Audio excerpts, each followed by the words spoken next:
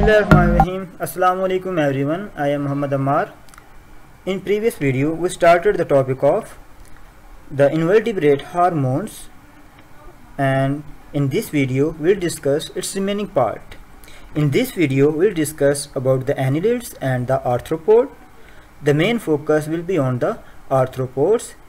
In crustaceans and insects, the process of ecdysis and morphogenesis will be discussed in this video.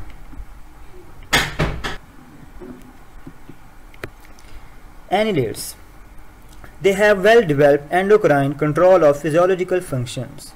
The various endocrine systems of annelids are generally involved with the morphogenesis, development, growth, regeneration, and gonadal maturation. So, for these processes, they have endocrine system which is responsible to control these functions.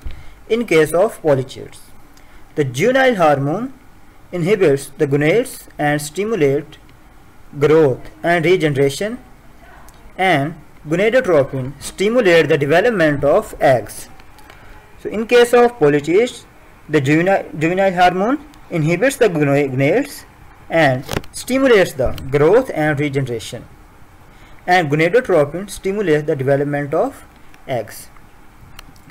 In leeches, a neuropeptide which is produced from the neurosecretory cells stimulates the gamete development and trigger the color changes. So the color changes and the gamete development are controlled by the neuropeptides in case of leeches.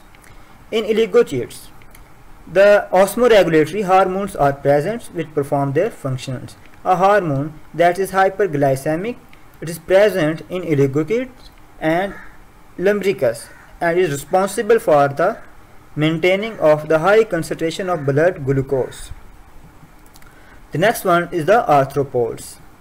The arthropods have advanced invertebrates and have excellent developed endocrine. In case of crustaceans, the crustaceans such as the crayfish, these control function such as ecdysis, sex determination, and color changes. We will discuss the process of ecdysis in crustaceans.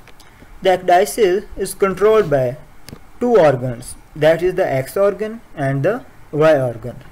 The X organs are neurosecretory tissues in the crayfish eye stalks, and these are associated with the sinus glands that accumulate and release the secretion of the X organs. The other glands called the Y organs. These are two glands, X organ and the Y organ. These are at the base of maxilla. So look at the diagram here. Here is the eye stalk and it is zoomed here. This is eye. You can see this is the X organ tissues, and there is sinus gland which is associated with X organ, which store the hormone that is mold inhibiting hormones. And here is the Y organ which is present in the base of the maxilla. So we'll discuss the hormonal control of ecdysis, how the ecdysis occur. In the absence of an appropriate stimulus, the X organ produces MIH, the mold inhibiting hormone, and the sinus gland releases it. The target of this hormone is the Y organ. Keep in mind, in the absence of appropriate stimulus, the X organ produces mold inhibiting hormone and the sinus gland releases it. When MIH is present in high concentration, the Y organ is inactive. When there is no appropriate stimulus, the X organ produces MIH, and when there is high concentration of MIH, the Y organ is inactive. And under appropriate stimulus, that may be the internal or the external, the MIH is released, prevented.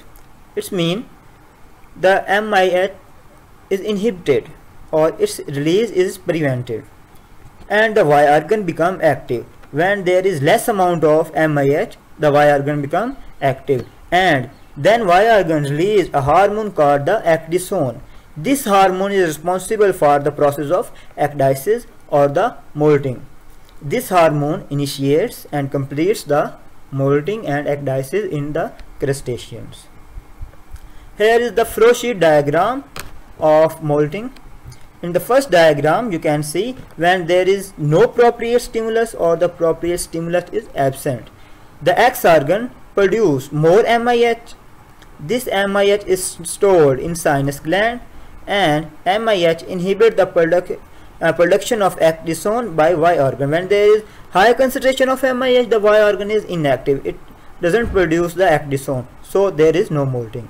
And when there is appropriate stimulus, that may be the internal or the external, it causes central nervous system and the inhibition of MIH production. So the MIH production is decreased or inhibited. This causes the Y organ to become active, and Y organ releases the ecdysone. Then this ecdysone causes the molting or the ecdysis.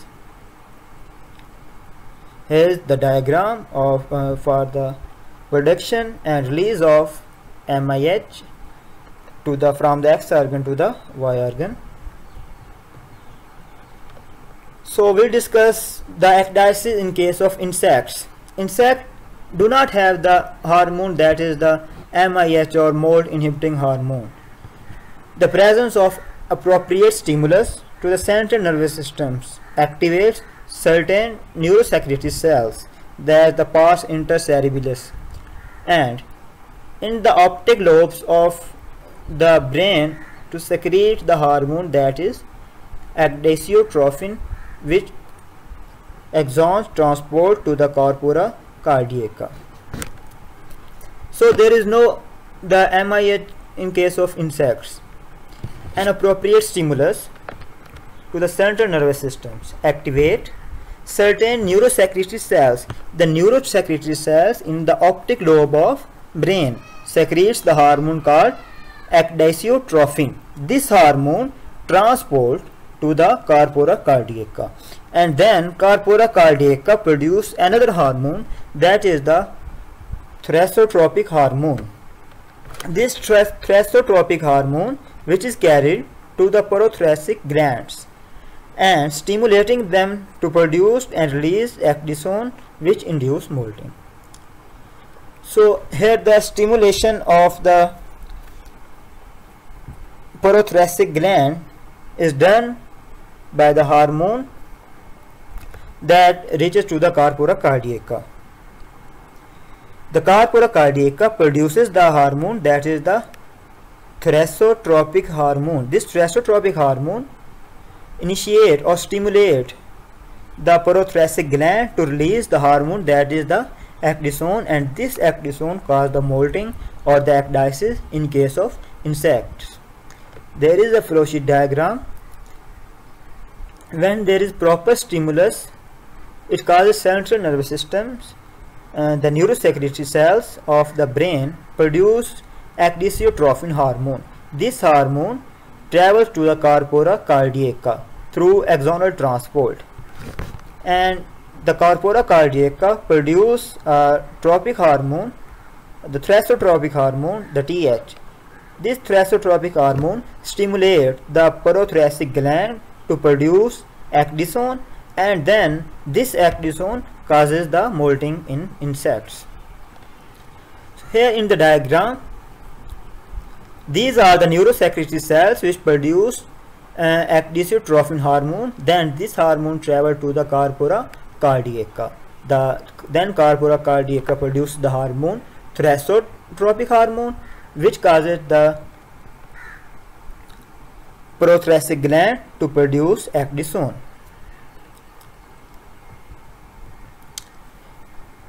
There is another process, that is tanning or sclerotization. It is the hardening and darkening of the chitinous outer layer after the molting. The neurosecretory cells in the brain and nerve cords produce the hormone, the bursicon. The bursicon influences certain aspects of the epidermal development, such as the tanning. The tanning is completed several hours after each molt. So what is tanning? It is the hardening and darkening of the chitinous outer layer after the molting or ecdysis. there is another and the last process in insects, that is metamorphosis.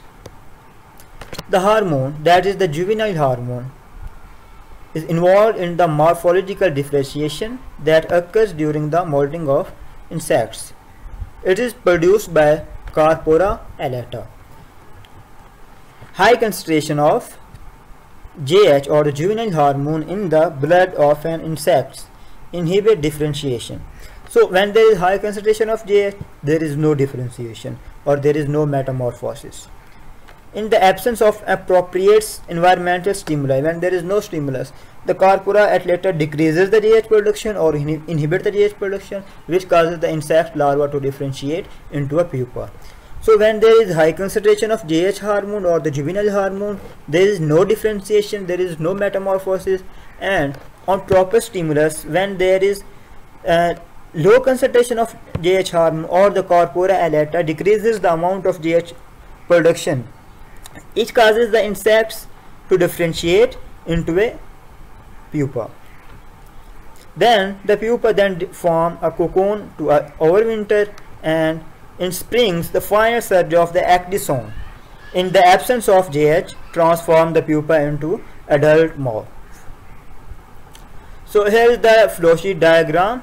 When there is appropriate stimulus absent, the corpora alata decreases the JH hormone production, and when the JH hormone production is decreased, the larva differentiate and form the pupa. And when pupa then differentiate into a cocoon in the overwinters, and a final surge of the ecdysones in the absence of juvenile hormone causes transformation of pupa into a adult morph. Thank you so much. This is everything about the invertebrate hormones. There are two parts of this topic videos, so kindly watch the two videos to complete this topic and subscribe my channel for more videos. Thank you so much.